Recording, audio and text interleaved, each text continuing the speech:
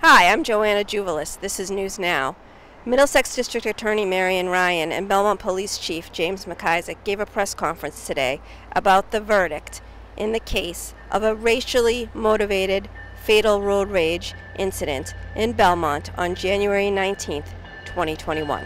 Returned a verdict finding Dean Capsalis guilty of second-degree murder, a violation of constitutional rights causing serious bodily injury, assault and battery by means of a dangerous weapon, that weapon being a motor vehicle, causing serious bodily injury, and leaving the scene after causing injury.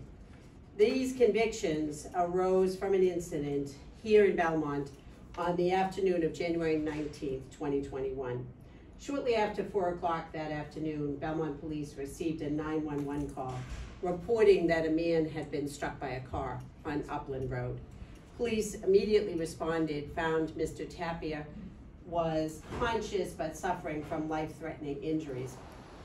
Belmont Rescue transported Mr. Tapia to Mass General Hospital, where he later died of his injuries.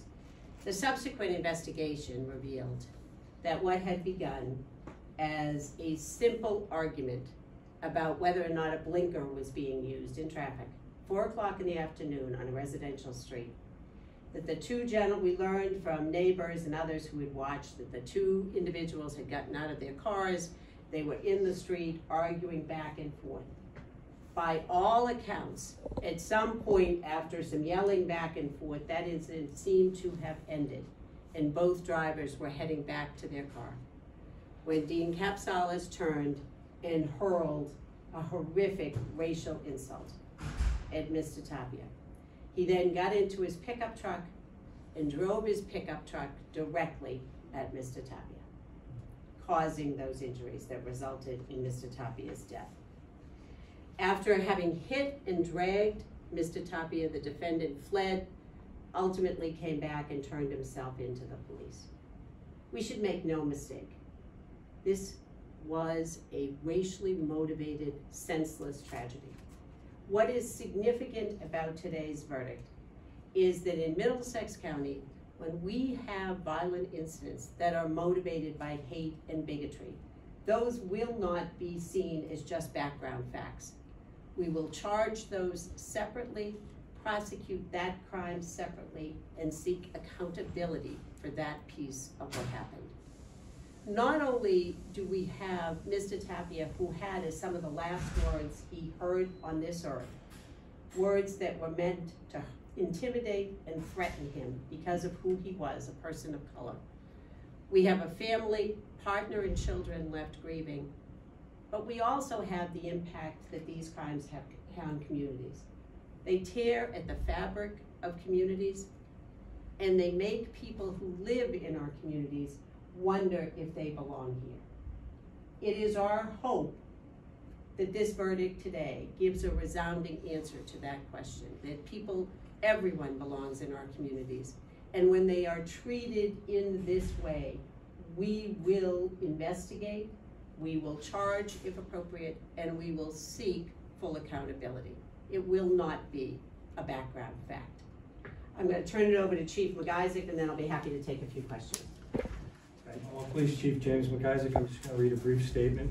First of all, I'd like to thank all the police officers and detectives and employees in the Belmont Police Department. They worked very hard on this case for over 2 years, preparing for testimony and preparing evidence. They did an excellent job, and I can't say enough about them.